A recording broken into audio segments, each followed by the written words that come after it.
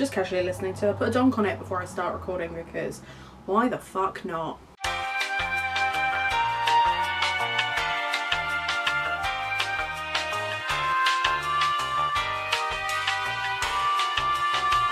Hello and welcome back to my channel. Today I am doing my potluck wrap up. I do feel like I recorded this one like 5 minutes ago. It has actually been a month.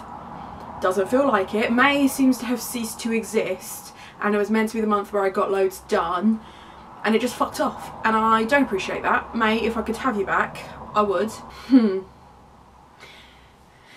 Well, I did do quite a bit of reading, not as much as I'd have liked. Same with my writing, didn't do as much of that as I'd have liked either, but we're going to ignore that. I still have so many books in this pot that it really won't matter. So that's what we're going to do. I'm going to pull names out of the hat of books that I've read and then I'm going to tell you about them in as little time as physically possible. My average is about 6 books per video and I have over 20 to get through. So we're going to open up the timer. Timer says 20 minutes because that is the amount of time of yours I'm willing to waste on this. We're pressing play, or as you might call it, go, and then we're gonna just get started. So let's hope we get some of the May books. We still have January books in here. That's what's really scaring me. Do I even remember what happened in them? I don't know. Let's find out. So the first one I'm going to review very quickly for you is The Witch Boy, which is a graphic novel. Now, it says that I read this in May. I think I read this either the first week of May or the last week of April. This is a graphic novel about a young boy who is very gender non-conforming, borderline non-binary, certainly hints to that LGBTQ spectrum, is not a traditional male witch, and they very much treat men and women in this society, especially the magical society, as very binary. Women learn specific types of magics, men learn specific types of magics, and never the two shall meet. Obviously this is a witch boy, so he is learning or trying to learn the magic that the women are learning. He feels more of an affinity towards that, but there is this running plot twist that essentially his grandfather did that and turned into an evil thing. Anyway, some of the boys start going missing and he has to use his magic because of reasons. I did really enjoy this. I thought it was really sweet. It hits on a lot of really topical notes without being like shoved down your throat, which I really appreciated. This was gifted to me by Carolyn because of course all the books that I love are gifted to me by Carolyn. I did enjoy this one. I especially enjoyed how powerful the women are. There's such a wide variety and diversity of women in this book, which is always, I mean, you can always trust a woman to write women well, so I appreciated that and I would definitely recommend it. If anyone's looking for a really wholesome LGBTQ repped graphic novel, this would be top of my recommends list. There are more in the series, so I will probably check those out, but overall it was just lovely and wholesome and a great way to start this video. So we'll move on to the next one. Okay. Next to be summarised very briefly is an April one, I can tell by the colouring on it, and that is Catherine House, which is the one that I didn't get out of the box. No, wrong box. Right, there it is. Found it. Found it. It's because I put it aside for another video, but didn't film that video first, which was silly of me. Anyway, Catherine House by Elizabeth Thomas. It has LGBTQ rep, written by an author of colour. It's a debut novel. Nothing happens. Nothing happens. Essentially a whole bunch of students go to a college/university. They all have really dark secrets and it explores those, but it is such a modern gothic in the traditional sense, in that there's spooky vibes, it's very decadent, it's beautifully written, but nothing fucking happens. It took me so long to read it because I just couldn't, you're drawn in, like it's so beautiful, and I gave it 5 stars. I don't know if just vibes is a reason enough to give something 5 stars, but that's what I gave it. The ending was obviously very rushed. There is kind of like stuff in it that never really gets fully explained. They talk about like a science or a new materials subject, which is again is very gothic-y. And I really enjoyed it, and I know this has been a real Marmite book for people, where some people have fucking loved it and some people have hated it. I am definitely on the side of those who loved it, but I definitely think that if you're like, oh, I might give gothic fiction a go, this might not be the one, because if you're used to very character driven or plot driven narratives or very action driven narratives, this doesn't have any of that. There's no plot development. They're still awful at the end. The main character is not a nice person. It's very, very difficult to empathise with her because she doesn't want you to empathise with her. She doesn't want your sympathy or your pity. She just wants to get fucking on with her life and just continue to hide. You know, she treats her boyfriend like trash, but her boyfriend treats her like trash, and not in like a traditional like domestic sense. Like, they're good to each other, but they're not good for each other. And it's just really, really dark, but beautifully, beautifully written. I mean, it says on the front that, you know, it's impossible not to be seduced. It is seductive. It has this just really beautiful style of writing that I'm just fucking obsessed with. So I will be keeping an eye out for anything else Elizabeth Thomas writes, because this fucking got me. Like, it was really, really good. But I appreciate that if you're new to gothic fiction and you're like, I need something else, this isn't necessarily the one that I would recommend you. But if you're like, oh, I do love a bit of gothic fiction, then yeah, fucking go for it. Or if you're into like literary fiction and you want something a little bit darker and a little less introspective-y, yes, I loved this. 5 stars, excellent work. If I can keep this pace up, which I won't, but if I can keep this pace up, then we'll do quite well. I mean, a lot of these books I did really enjoy, which will make it easier. Here we go, another one. Law is, I mean, this could not be more of an opposite to Catherine House. But I didn't mind that. This is a Greek retelling that uses old mythology to kind of set up this new situation where basically Zeus has kicked gods out of Olympus. Once every 7 years, gods get kicked out of Olympus and they travel to Earth, and when humans kill them, those humans then take on their powers and can go to Olympus. And of the original gods, there are only a handful left. The rest are humans, and then they end up killing each other. It's really fucking brutal. The opening scenes are fight scenes and murder scenes. This is action-packed. It doesn't stop, it doesn't breathe, it doesn't really have any character development at all. It is very much fight, fight, fight, fight, fight, kiss scene, fight, fight, fight, fight, fight, which I also really enjoy, which is why, you know, if you could describe me in 2 split personalities, it would be these. I loved this. This is very much The Cruel Prince, but with Greek retellings, in that you've got the family drama and political intrigue and just action, action, action, action, fight scene, fight scene, fight scene. I loved it. I think I gave it 4 stars in the end. The ending was just a bit too neat for me, but that is always an issue for me when it comes to standalones. Sometimes they just like to go, and it all ends, and then we'll tie that up, and I nearly threw this across my room then. I didn't mean to. I very much enjoyed this. And I would absolutely recommend it to anyone who's got even an inkling of interest in Greek mythology. This was meant to be a buddy read. I rocked up to the buddy read like 3 weeks later than everyone else did, but at some point I'm sure we will all catch up about this, and I will talk about how much I really, really enjoyed it. The main character Law is really, really interesting because it has all those like cliche tropes of her wanting to avenge her family, but she also feels inherently guilty. She is responsible for their death, and it's really interesting seeing how she punishes herself and then develops from that. Now, there isn't like necessarily character development in the fact that it's a long process. She doesn't really get over it. There's no real transference there. It just kind of exists within her, but it's a really interesting facet to her personality. Yeah, trauma. I don't know why I'm so into books with trauma, but apparently I am. And Alari is reversing. But anyway, yes. So that's another great one. And again, great for time. We've done 3 in 10 minutes. Let's keep going. That's 2. Oh, okay, I'll do both. The first one is Solitaire by Alice Oseman. This might be controversial. I didn't enjoy this. It wasn't that it was poorly written or that it didn't look at really important topics of isolation and suicide and like trauma in that sense. It was a real shame. In the Heartstopper series, Tori is my favourite character. Like, she just pops up to have these like little snarky moments with Charlie, and then she like disappears. And I love the mystery and the mystique that she has around her because she says so little, and what she does says is just comedy gold. And I don't know if it's just a case of once you're inside the mind of a character you like and it's not what you expect, that it's really jarring. But I just really, really didn't like that it doesn't matter who she's hanging out with, she feels isolated by them. In not an understandable anxiety way. It certainly wasn't understandable, or I couldn't relate in that sense. But just that she seems bored with everyone and she just spends a lot of time like scrolling through.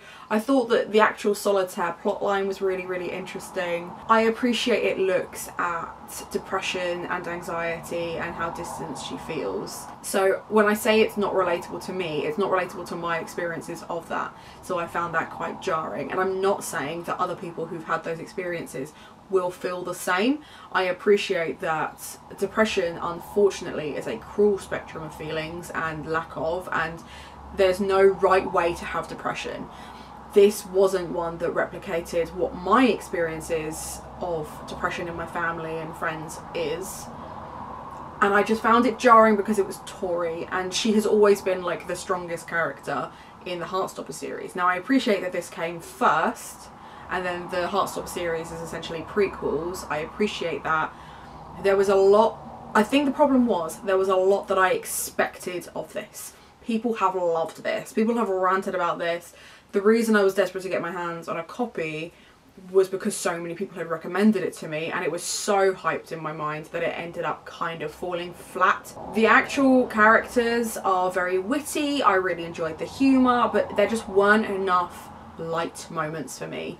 And during a time where I'm not feeling at my best, this wasn't really it for me.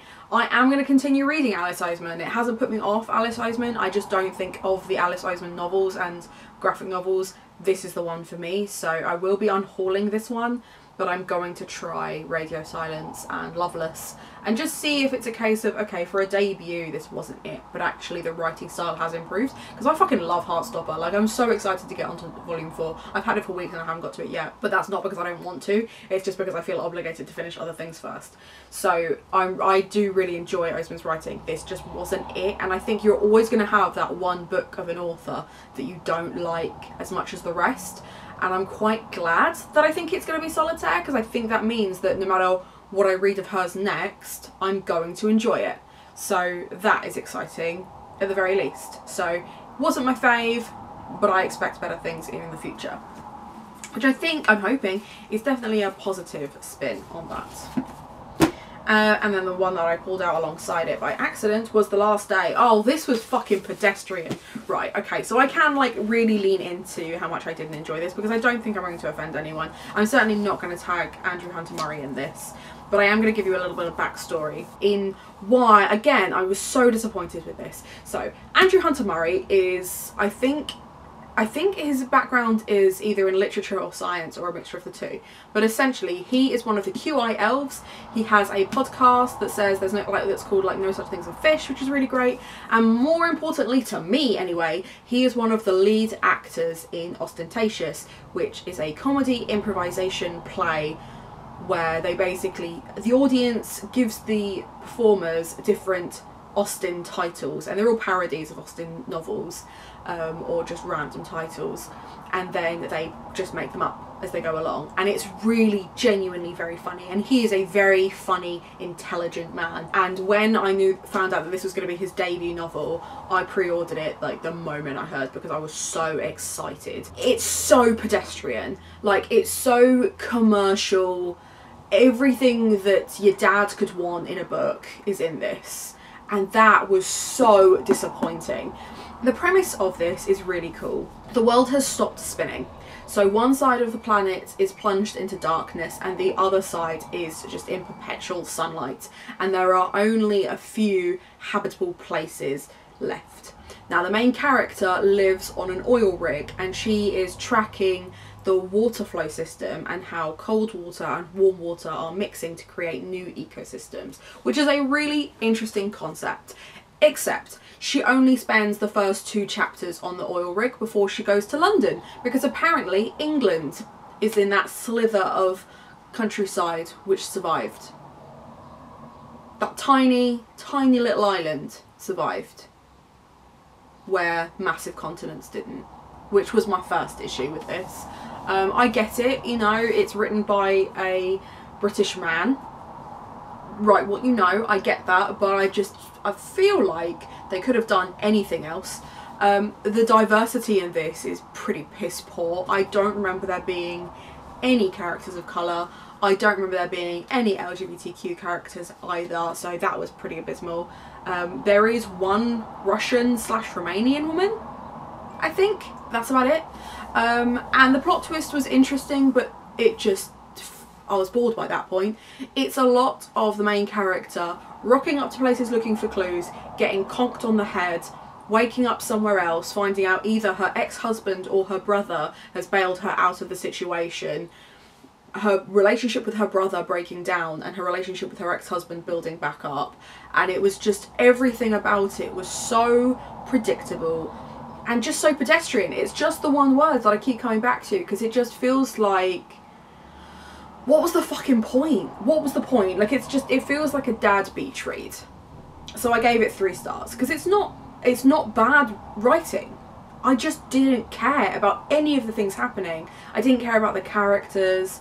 Like, there's a bit where these like savage men attack them, who've like kind of gone wild in the dark and stuff like that, but that only lasts a chapter, and it's really, really hard, because when you've got a totalitarian dystopia, you're going to make comparisons to like V for Vendetta or 1984 or even the Hunger Games, and this didn't go to the extremes enough to be related to those. It just felt like Britain today, but with even more police brutality, and it was just a bit shit. So this was the one that I was like, I'm just getting rid of it. I'm not even going to necessarily unhaul it to someone that I know, because I don't think they'll enjoy it. I don't think they'll care.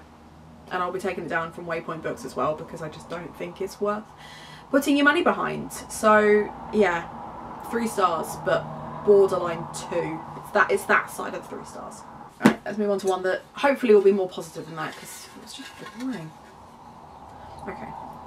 Oh, we've got a January one. Ah, there we go. Pet. Pet was one of the first books I read of this year, and haven't had a chance to kind of summarise it yet. Pet was, considering it's a middle grade, it took me a while to really understand what was going on in this novel, and maybe that's because I'm an idiot, I don't know. But essentially, Pet, I thought this was Pet, but this is not Pet. This is Jam, the main character, and she is the daughter of an artist who really puts everything she can into paintings. Jam is non-binary, very, very supported by their parents, has a best friend who lives next door. So Pet is a monster that basically comes out of one of Jam's mum's paintings, and their one thing to do is to hunt demons.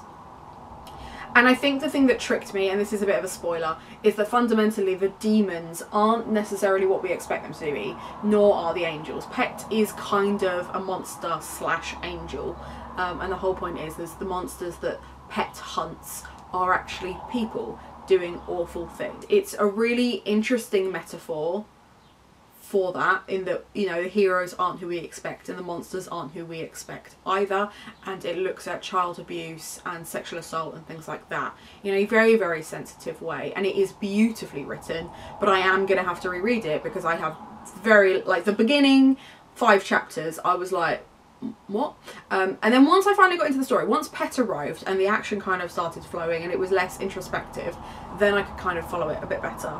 But it was beautifully written. I did really enjoy it, but it just took me a while to get there. And I think some middle grades, like I know that certainly with Kelly Barnhill, where there's a lot of use of metaphor in the narrative, it can be quite, it becomes more convoluted. But I appreciate that this book has quickly become people's favourites, and I think that's well deserved. It's a really beautiful book. And if you're looking for a short middle grade read that doesn't feel like a middle grade, like it's definitely at that higher ability, I'm a fucking idiot so you'll need to be smarter than me, this is the one that I would recommend. I thought it was beautiful and excellent rep because it's own voices, so we love that. And I don't think I have anything else to add. It was great. Okay, we're on 5. We're on 5, which means I might, depending on time, actually be able to beat my average. Oh. No, I'm not beating my average. That's disappointing. I still have so many to review. I'm gonna have to come up with a new system. Maybe do half an hour instead of 20 minutes? I don't know. But anyway, so there you go. There are the books that I read over the last few months that I've been able to review for you briefly. A nice mix of books that I absolutely fucking loved, up there with the 5 stars, and books that I absolutely fucking hated. So yeah, let me know if you've read any of these books. The links to these books will be down below. Obviously, by buying any books from Waypoint Books, not only are you supporting an independent business, but you're supporting me and my content, which I really appreciate. There are also links below so that you can pre-order the Bridesmaid Survival Guide. The publishing date is still the 4th of June at the moment, but we are possibly going to be suffering some more delays, which should be a surprise to nobody. So just bear that in mind. If you have ordered it, I will notify you should that date get pushed back. But for the moment, I'm pushing forward with that date and hoping for the best. Yeah, other than that, I hope you have a nice day and I will see you next time.